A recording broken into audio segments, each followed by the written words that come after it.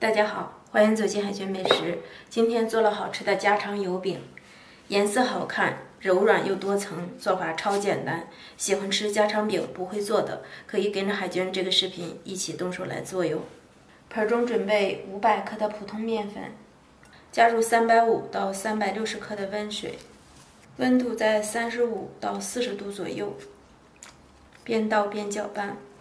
水不要一下倒入面粉中，分少量多次的加入，搅至面盆的底部一点干粉都没有，这样状态就可以了。下手揉成团。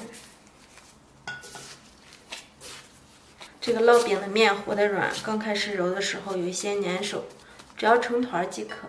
盖上盖子醒上10分钟，过几分钟以后，撒上少许的面粉，进行2次揉面。揉成一个柔软光滑的面团，盖上盖子，醒上40分钟到1个小时。来制作一个油酥，碗中放入2小勺的面粉，加入烧好的热油，混合均匀，调成一个细油酥，晾凉备用。案板上撒干面粉，取出醒制好的面团，整理一下面团，不需要揉搓。整理成长条状，这一步很关键，千万不要揉面，揉面会起筋，烙出饼就发硬了。分成均等的3大份面剂子，然后我们把每一块面剂子由外向里给它叠加均匀，整理成这样椭圆形的面剂子，直接搓成长条状。接下来我们把揉制好的长条面剂直接擀开，擀成长条状，一边稍微宽一点，另一边稍微窄一些。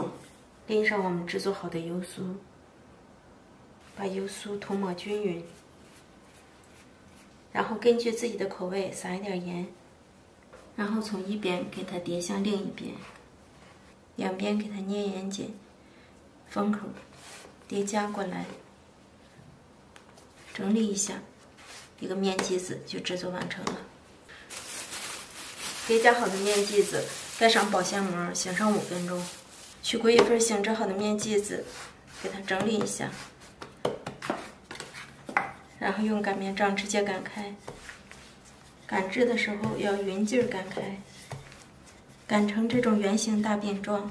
想让它层次好，擀的不要太薄，稍微有点厚度。饼锅提前预热，刷少许的底油，油热以后放入大饼。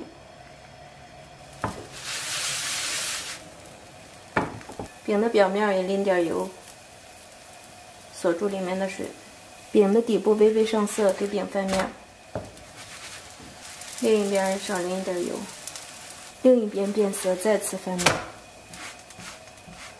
烙着饼的两面都呈这样的金黄色，即可出锅。这样制作的家常饼，整体手法简单，步骤简单。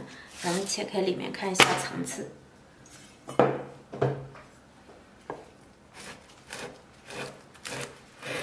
看一下里面一层一层的，层次丰富，都是这样的小薄层。